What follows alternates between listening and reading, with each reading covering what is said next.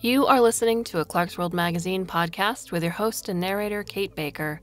Greetings, Clarkesworld citizens. I hope this podcast finds you extraordinarily well.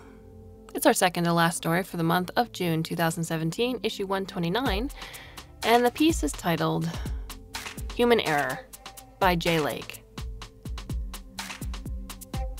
The late and great Jay Lake was a highly talented and prolific writer who, during his tragically short career, seems to have managed to sell to nearly all the markets in the business, appearing with short work in Asimov's, Interzone, Tor.com, Clarkesworld, Strange Horizons, Aeon, Postscripts, Electric Velocipede, and many other markets. Lake was also an acclaimed and prolific novelist. He also won the John W. Campbell Award for Best New Writer in 2004. Jay Lake died in 2014. You can still find the many works that Jay Lake did over at his website, jaylake.com. And that's J-L-A-K-E. He's appeared in Clarkesworld numerous times before. February 2007 brought you Chewing Up the Innocent. March 2008 brought you The Sky That Wraps the World Round, Past the Blue and Into the Black. February 2010 brought you Torquing Vacuum, and January 2015 brought you In Exile of the Heart. And this right here is why it's important to preserve the legacy, and we do that here at Clarkesworld by offering reprints, such as this particular story from Jay Lake. So if you find this to be important to you, head over to patreon.com/Clarkesworld, where you can find wonderful ways to keep this magazine going, from not just the original fiction writers in the genre, but for those who we've lost. So I invite you to sit back, relax, and let me tell you a story.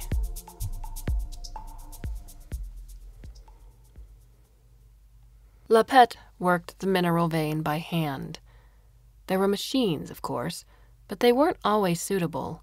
This was a narrow, rotten course of pyrochlore, loaded with niobium and tantalum. It corkscrewed through the asteroid like a drunk on a crotch rocket. Automated equipment didn't work well with too many irregular vector changes. A rockhead with a hot tip and a trowel, on the other hand, could follow it just fine. She didn't mind, really. Outside work kept her away from the habitat. Ever since Malibu died, Alain had been insufferable. Tenalou had been a shit from the beginning of the tour. Being rock boss had gone to his head. The mining crews didn't try to bring in bulk ores, siderophilic chunks of mantle, for example. Those were tagged with screamer beacons and left for the grab-and-drop operators that cruised the belt on their own long, slow schedules. Their job was to locate and harvest the rare minerals, valuable material in small quantities that didn't show up well on remote scans or fast sensor sweeps. Any chunk of rock with something else inside it had a chance of being important. This pyrochlore was the fabled something else. The loose vein was shifting again, trending into the third octant from the local Z orientation. Time to cut another length of access tunnel. She clipped her hot tip and a trowel to the capture bag and carefully worked them down her back tunnel to the closest void. Lapette's handheld rock burner was stowed there. Their rock, 217496-2078HJ3, was a chunky mass of carbonatite, crustal material, an unusual find with a high potential for rare earths and a number of scarce materials. They'd found a few scattered caltrops in some of the surface crevices, also a good sign. In addition, the asteroid had several naturally occurring voids, which was also unusual. Out in the belt, rocks with good structural integrity tended to become smaller rocks. Kind of like what happens to people, she thought. Alain was flying apart. Tenalou had been nothing but a monoblock of shitheadedness. Lapette wondered what the theory meant for her. The good thing about the voids was she didn't have to back all the way up the tunnel every time she needed an equipment change. The alternative was to burn out a stowage cave, but the company strongly discouraged that. Ceres Mineral Resources took the view that extracting bubbles of hot rock from their precious real estate was a health and safety risk. More to the point, they were afraid of slagging something of material value. Rockheads such as La Pet Ugarte were not considered to have significant material value. She was still just as happy to be down here by herself. If she'd been running one of the remotely operated burners, she'd be back in the hab sharing oxygen with a couple of very difficult men. La Pet shifted the handheld burner back up her access tunnel. It was a heavy beast, massing over 100 kilograms.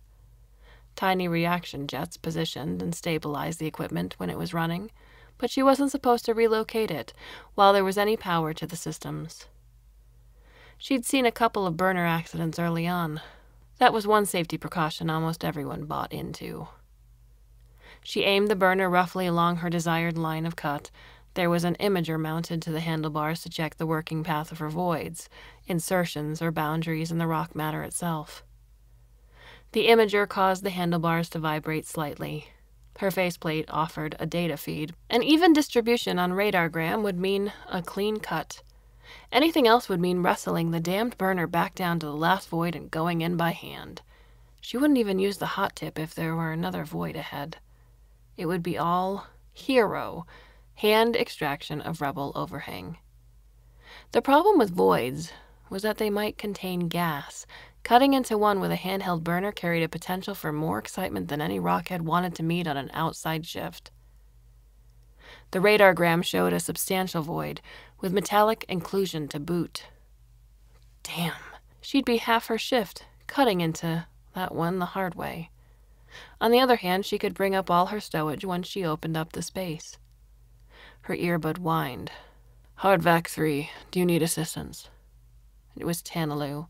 He must have been monitoring her audio feed. Tanaloo could be rough and ready whenever it pleased him to be, but when it came to Lappet, he was nothing but by the book all the time. She had enough infraction notices from him to fill a kit bag by way of proof. "Negative, rock control." Then cut the chatter. Rock control out.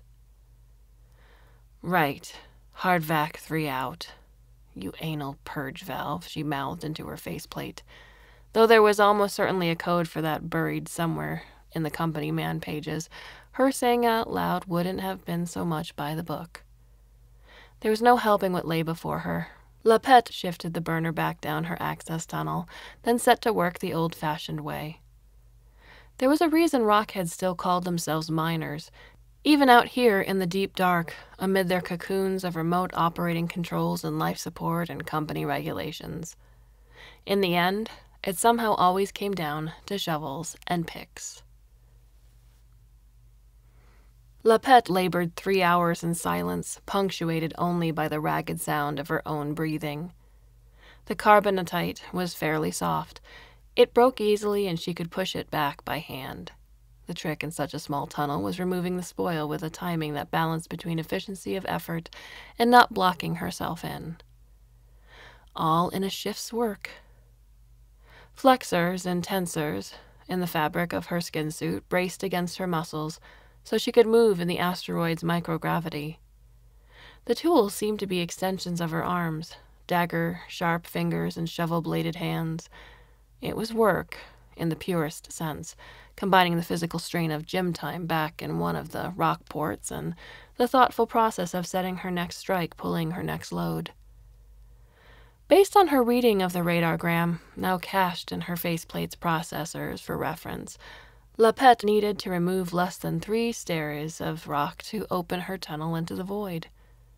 Her dig plan was to work the full 2 meters of access tunnel rather than open an exploratory shaft. She would only have bothered with that if she'd thought there was any serious chance of a gas outflow. The 2 other voids she'd opened so far flowing the pyrochlore run had been a vacuum. The metallic inclusion was more on her mind. The signature didn't make a lot of sense. Too dense and small to be an ore vein.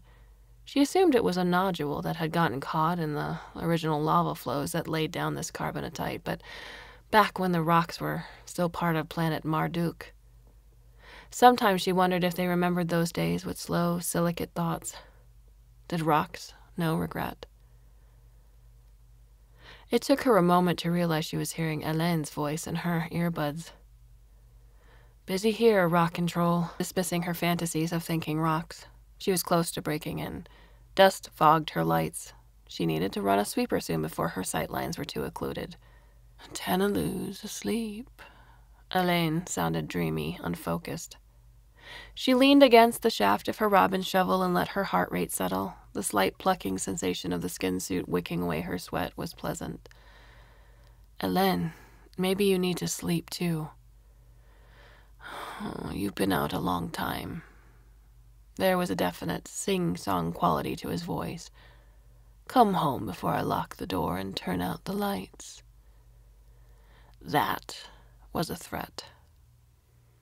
Elaine, damn Malibu for getting himself killed. Who could have known his love was the lock that kept Elaine's head case tendencies shut safely away? Well, the Ceres Mineral Resources Site Group for one. Lapet thought for a few moments. He couldn't lock her out, not literally. All airlocks open from the outside with a purely mechanical bypass. Rescue was more important than piracy, even to rock pirates. She was suited up for vac now, so whatever turning out the lights meant to Elaine, it wouldn't affect her immediately. Unless he dumped their habitat's life support or purged its fuel cells, there wasn't much she couldn't readily recover from. So it wasn't a threat, just an annoyance. At least to her. Some stir of conscience troubled Lapet. "Elaine, can I talk to Tanalou?" "My name is Rock Control, sweetie." "In that case, my name is Hardvac 3. She toggled the haptics in her left glove and made Tanalou's hand sign. The Habitat's central systems would send him an alarm. He'd be pissed at her for waking him up, but whatever color Elaine's sky was at the moment, it wasn't the honest black of the deep dark. Someone needed to pay attention. Elaine's voice was jittery now. Had he been crying? "Well, okay, but come back soon. I miss you." "Hardvac 3 out," Lapet said brusquely. Elaine was on another Malibu jag. Stupid luck was the leading cause of mortality among rockheads. Human error ran a close second. The company classed those two together, though any miner who ever shipped out of a rockport could swear to the power of luck, both good and bad. Psych-outs were the third leading cause, her conscience whispered. She was out here, Elaine was in there, and Tanalou could handle him. As long as her workflow was already interrupted, Lapet ran the sweeper. When she'd cleared much of the dust, she resumed digging her face. The pyrochlor waited. Lapet broke into the void a few minutes later. There was a swirl in the dust. Possibly some small amount of gas had been trapped within. More likely it was volatiles condensing in the energy input of her lights. She worked the opening until it was large enough to peer through. This void looked just like the others had, a relatively smooth-walled bubble in the original igneous flow. There was a dark patch on the far wall, over a meter away from her breakthrough. She couldn't see how high up the void went. There were probes for this sort of measurement, but this was mining, not science. She meant to complete the process of extending her digging. Lapet used her number 3 recoilless pick to widen the opening until it was large enough to serve as the next frame of her tunnel. She took another run with the sweeper, then stepped inside. The void ran almost 3 meters along her current y-axis and was slightly over 2 meters across. Lapet aimed her lights upward. A darker line across the nominal ceiling showed the transit of the pyrochlor vein. She then looked at the patch on the opposite wall. It was metal. A mass of metal about the size of a small child with planed and curved surfaces and a regularity of form which began to frighten her. Worked metal inside an asteroid? With the same strange gray-green sheen of the caltrops, which the rockheads found from time to time in sheltered spots, cracks, caves, and voids, all around the belt. Everyone said those were crystals of some kind. This was undeniably a made thing. "Rock Control," she whispered. "We have a problem." Lapet backed out slowly, careful not to touch anything else inside the void, or indeed the tunnel. One by one, she turned out her lights. The habitat was staked to one flank of 217-496-2078-HJ3. It was a large inflatable module designed to be stowed for long-haul transport, or simply towed from location to location. In place, it was a big floppy tent with 3 outstretched arms. Their team's rock hopper was parked nearby, also staked down to the larger mass of the asteroid. The ship provided power and comm support for the habitat. Lepet warily approached the hatch at the end of one arm. The pin lights for the controls were live. At least Hélène hadn't dumped the power then. From the readouts, it actually looked like all the systems were hot, which was odd, too. Had they been testing something? He hadn't dumped the life support either, otherwise there would be frost everywhere outside the habitat. The big orange tent wouldn't have had the same whale-back curve of atmospheric pressure within either. Maybe Tanaloo had responded to her alarm. For the first time since Malibu had died, Lepet found herself concerned about the fate of her fellow rockheads. She didn't want to face what was down in the void alone. Her code opened the hatch. Lepet was mildly surprised. There were 2 skin suits on the other side of the airlock, their names stenciled on their chests and helmets, Tanaloo and Hélène. Malibu's had been lost with its owner, the suit bracket standing as empty as a promise ever since. No one had gone for a walk in her absence, or if they hadn't gotten far. Lepet stripped down and wiped her skin clear of the gunk that always accumulated during a shift outside. She hated the sticky feeling and the fug like an old suit liner. Once clean, she tugged her blue yukata over her shoulders, belted it closed, and keyed her way onward to the habitat's core. Inside it smelled of people, ozone, and steam. Tanaloo and Hélène were at the table drinking tea. A third sippy was clipped down, waiting for her. "Hey, Lepet," Hélène said. He was small, dark-skinned, grandparents from Haiti. Tanaloo, a first-generation Samoan easily twice Hélène's size, nodded. He looked exhausted. But then he should, she thought. Tanaloo had less than 3 hours of rack time between their last comm chatter and when she'd sent him the alarm. "You boys all right?" "Might be," growled Tanaloo. "Depends on your problem." She took her seat. "If you were so worried about me, why didn't you ask?" "Didn't hear no emergency declared." Hélène nodded agreement. Something was going on here. Lepet could feel it. The 2 of them were very nearly cross-eyed with tension. This was more than Hélène's ongoing odyssey of disintegration. The thought came in a rush of paranoid fear. They knew what she'd found. Her quiet conscience whispered back, "Of course they did." Everything any of them did on company time with company equipment was metered and mic'd and imaged.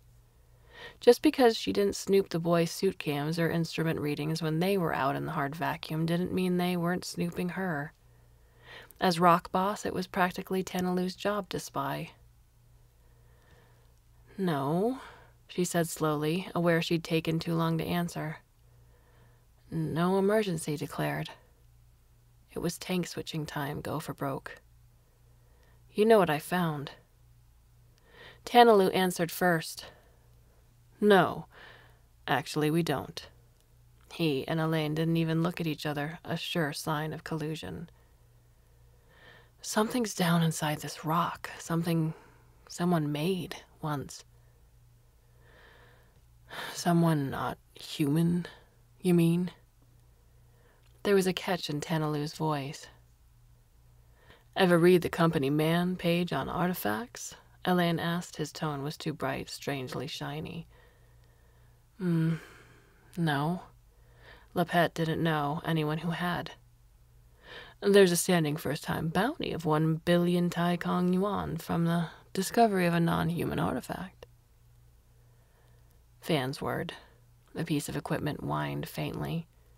She understood their silence now. 1 billion TKY was 50 times a miner's likely lifetime earnings, barring a lucky strike bonus. Whoever could claim that would immediately be very, very wealthy, in that special way that only created more money for lifetimes to come. There were any number of people in the company's management chain who would be more than pleased to hide 3 bodies on their way to claim the bounty, or simply ignore the protests of 3 lonely, deluded rockheads. "Do they know yet?" she whispered. Lepet could hardly imagine a worse fate than being bound by wealth to these 2. Being dead would be worse, though.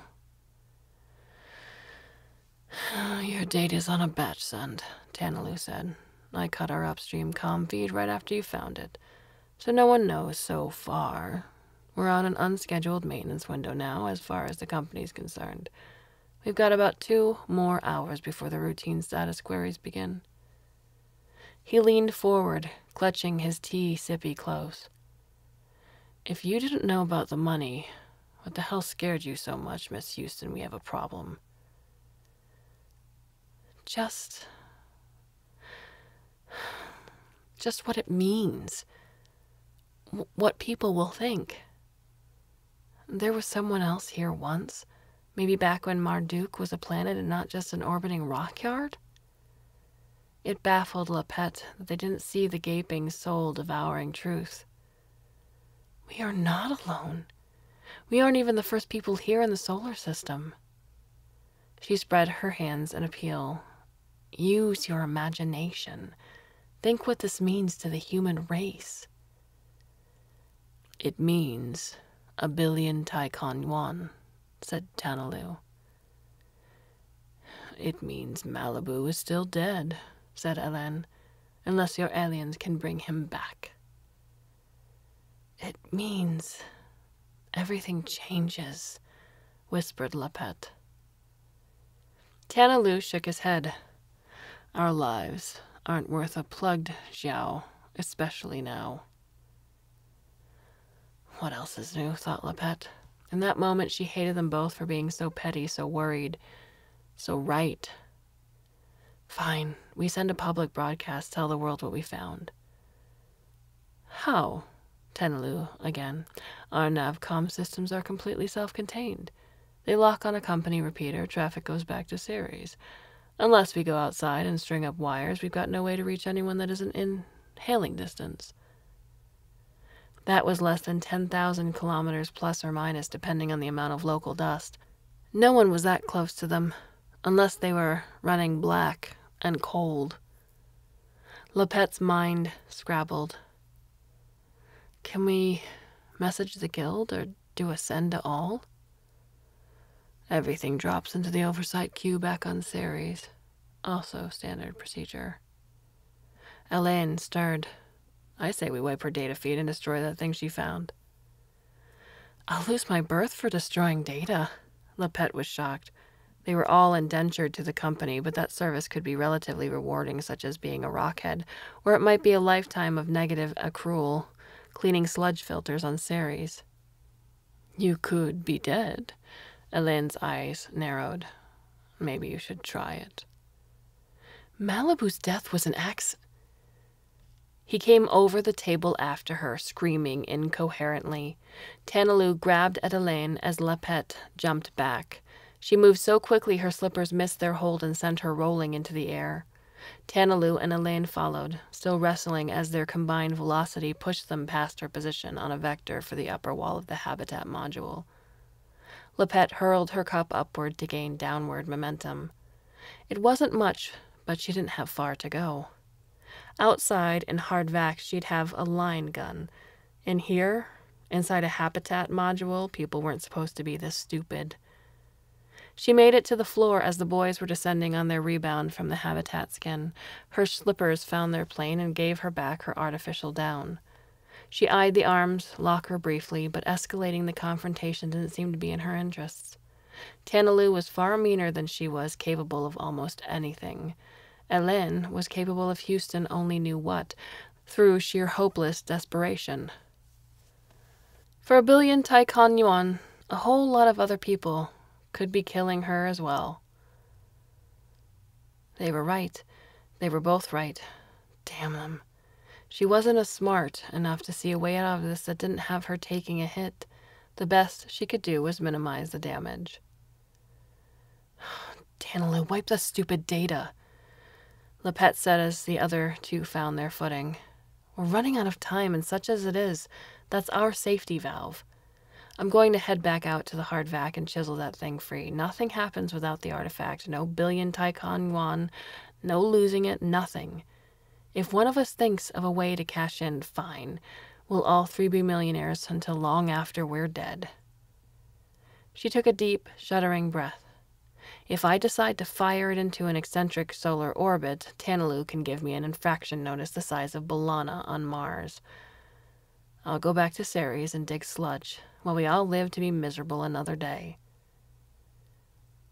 You're gonna throw away 1 billion Taikon yuan? Asked Elaine. Tanalu turned on him with a fist cocked for a blow, which the big man seemed to barely hold back. Haven't you been listening, even to yourself? I always listen to Malibu. Ellen's voice thickened before Lepet killed him. Dumb luck, Lepet said almost the same instant as Tanalu said. Human error. His grin was deeply feral. It was a frayed safety cable, she thought desperately. They'd both been out in hard vac. Lepet had been slipping a bad charge cylinder out of Malibu's other line gun when the man's cable snapped. He already had minimal velocity due to the positioning jets of the stone burner in his hands. In Malibu's panic, the burner had flared. Or maybe the switch had stuck. That's why he was working with it out on the surface in the first place. His suit's attitude jets fired wildly, sending him into a spin, but they didn't have nearly enough power to bring him home again. The rockhopper had been cold parked at the wrong end of a 4-hour launch cycle, so Tanalu wasn't able to scrabble after Malibu. The whole incident grew increasingly muddy in Lepet's mind. All she knew was that she was holding the line gun the dead man should have had on his belt. When Lepet desperately went to fire it upward in contravention to regs and common sense alike, there was no shot due to the missing charge cylinder. That was the story Lepet told herself every sleep shift in her dreams when Malibu came visiting, accompanied by the clicking sound of his suit's dry firing after their compressed gas had run out. Sometimes she could hear Alain crying. His sobs became the dead man's breath, returned to torment Lepet. They'd listened to Malibu screaming on the comm until his suit had passed out of range. Hearing his lover's song, slow death had stripped Alain of his sanity. I'm suiting up. Lepet's throat felt as if it were closing too tight to breathe. Delete the logs and keep them turned off until I'm done out there. Whatever the hell I decide to do. Outside, the vacuum displayed the same knife-edge beauty it always held for her. The deep dark was an eternity of sterile consistency. Lepet followed her safety line around the short, irregular horizon of their rock to her digging. It was blessedly out of sight of the habitat. Spoil marked the edges of her hole, like some terrestrial, rare-bit burrow. Despite her fatalistic sense of hurry, Lepet stopped and did her safety checks. Life support, power systems, comm. Everything worked. Unlike Malibu, she even had her line gun. She headed down her twisting tunnel with its gaping vein of harvested pyrochlor. Even through the rock, Lepet knew exactly where the artifact was. It took her almost 15 minutes of very careful movement to reach the last void. The artifact still sat where she'd left it. She studied what she'd found. It was wedged into a crack in the far side of the void, as if perhaps it had been pushed in from the other direction. Lepet drifted close, the attitude jets, in her suit keeping her station while she studied her goal. Not embedded in the rock, so it wasn't as old as the igneous processes which had formed this chunk of carbonatite. She reached out her hand.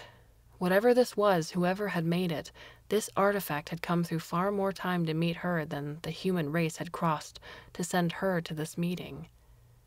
It was solid under her touch. There was no squirming, no lighting up, no tiny, toothed alien larvae leaping out. The thing didn't come loose at her tug either, but Lepet had expected that. She broke out her 0, 0, 0, and 0, 0, 0 picks, and set to work freeing it from the stone. The bindings of time slipped free one grain of rock after another. The artifact wasn't quite as hard to maneuver as the stone burner, though it was damn near that heavy.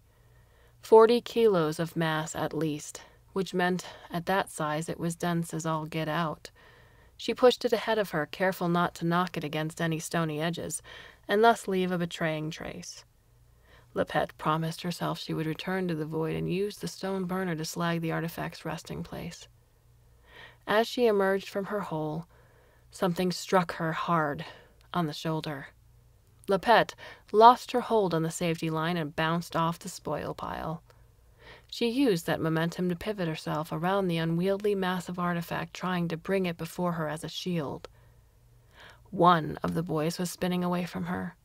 He held a long arm wrench in his hands, which he was now flailing to push himself off the surface of their little asteroid, as his attitude just puffed. Lepet twisted her head, trying to spot the name on the suit. She felt a cold stab of pain. The stencil read, Malibu? Malibu regained control and warped himself along a safety line. Lepet kicked away from the surface to escape her attacker. It couldn't be. It wasn't possible. But the suit. She looked down. Malibu was firing his line gun into the asteroid, using the kinetic reaction to propel himself upward like a missile. It can't be Malibu, her inner voice whispered in answer to her fears. You saw him die. She tongued her comm as the dead man began to overtake her. Rock control, where is Hardvac 4? Tana Lu's response was prompt. In his quarters, Hardvac 3. Could you, check that for me? Elaine's voice broke in. I'm right here. Lepet didn't have a weapon. Not that it mattered much. The way things were going, they might as well all kill each other and save the company the trouble. She drew her line gun and fired suit jets to spin along her axis, seeking a good vector to get back out of the fight and think clearly. She was aiming her shot when Malibu slammed into her. The line gun tumbled out of her hand into a low orbit around 217-496-2078 HJ3. Malibu's helmet cracked into hers. Elaine leered through the faceplate. This close, she could see the stencils were just an overlay. She could have smacked him silly for that stupid stunt. Still, she would be damned before she'd kill more of her own crew. You're going to pay, he howled over the comm. I'm dumping you into the deep dark. Why? Lepet shouted, distracted from her moment of reluctant goodwill by his anger. She tried to shove the artifact at him, but only succeeded in adding to her spin. So you can go home with this thing and die without ever getting rich? I'll blow that piece of crap out the airlock, he said. You owe me a life, sweetie. Elaine swung the long arm wrench again. The torque expended, twisted his body, loosening his grip on Lepet. She tried to duck. She wasn't going to kill again, even if he was trying to kill her first. Her helmet drifted downward, close to Elaine's return swing. Lepet caught him with her free hand and tucked herself under the flailing wrench. That was when she realized they were 30 meters above the surface and moving away from the asteroid somewhat faster than local escape velocity. Neither one of them had their line guns anymore. Their suits' attitude jets weren't going to do it. Malibu had shown them that. Elaine thrashed against Lepet as she tried to think. They had spin. She could kick free of him at the appropriate segment of their arc of rotation and use the imparted angular momentum to return to the surface. She might well bounce, but at least she'd have a chance. He'd be off on a permanent trip of his own, safely out of her way. Or I can release the artifact, she thought. She'd lose 1 billion Taikon yuan that way. Pushing Elaine and his homicidal rage into the deep dark would let her be worth 500 million instead of 1/3. 500 million she'd never live to cash in. Elaine thumped on her helmet, scrabbling for the purge valve on her oxygen supply. "Damn you, you stupid bastard!" she screamed. Counting off her degrees of rotation, Lepet let go the most significant piece of history ever to be touched by human hands. Lepet hugged the struggling Elaine close as the two of them spun toward the surface of 217-496-2078-HJ3. She was afraid of letting go of him too soon. They slammed into the rock hard enough to crack her teeth together. Lepet was mortally afraid of the bounce. Suit jets firing, she threw out her hands and scrabbled for purchase. There were knobs and cracks and crevices all over this asteroid. Elaine grunted something incoherent. He tugged on her boot, tugging her away even as Lepet's finger snagged on a round lip of rock. Her body pulled upward, the strain of both of their masses stretching at her shoulders. "Stop fighting me, you damn fool!" she screamed. The tension shifted, and for a moment she thought he'd let go.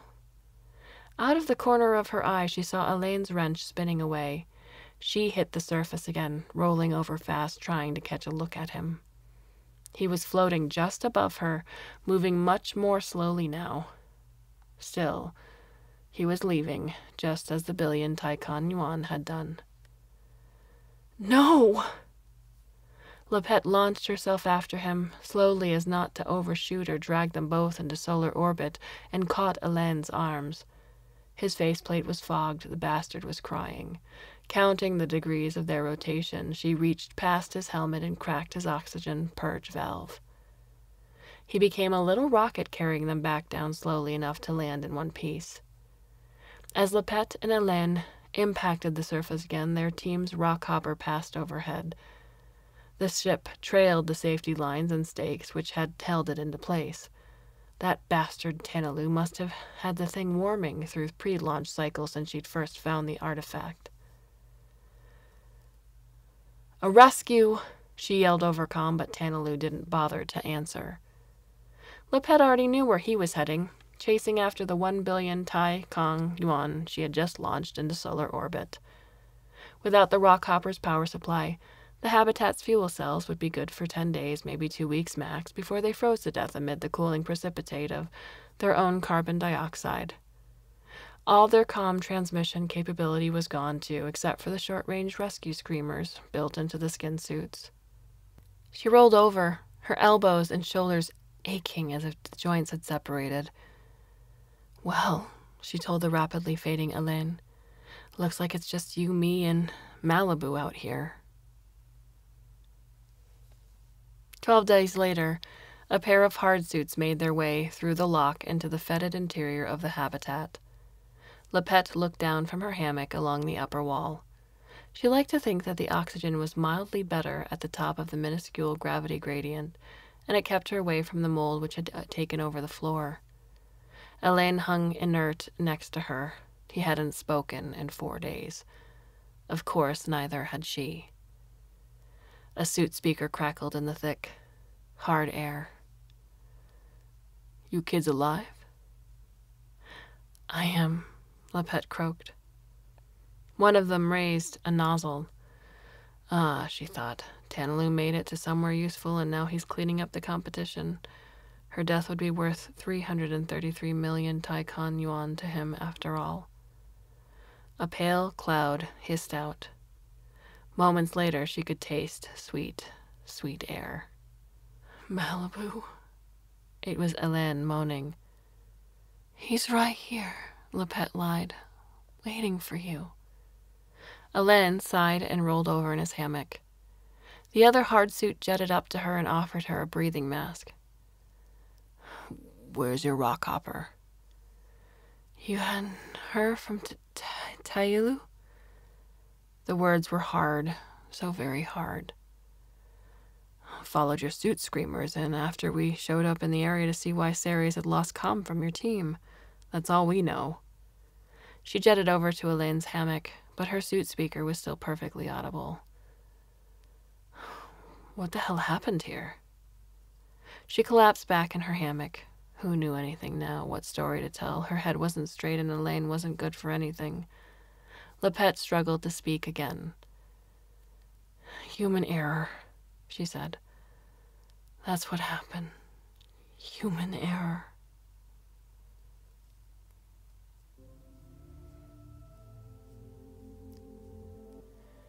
This story was originally published in Interzone, January-February 2010. A cautionary tale of coming into wealth. As we've seen, I'm sure, in news articles where somebody wins the lottery and is promptly taken out by members of the family that cared so dearly about them before they had purchased a ticket and won $1 billion. Yes, I know that kabillion is not a word. I'm just using it in the case of this example. But in Jay Lake's universe here, money is still king. We are humans in our quest for material wealth. Makes me very sad. What are your thoughts on the story? You can leave us a comment or a question on the Clarkesworld Magazine website itself, or you can go to the About Us page where all of our contact information is listed. We have one more story for you for the month of June 2017, which will be The Waiting Stars by Aliette de Bodard. I love her work, so I hope you can come back and join us and listen. And until then, I bid you a very fond and warm au revoir, a bientôt, aloha, and every other word that means please. Come back and listen again very soon, and until then, please be well.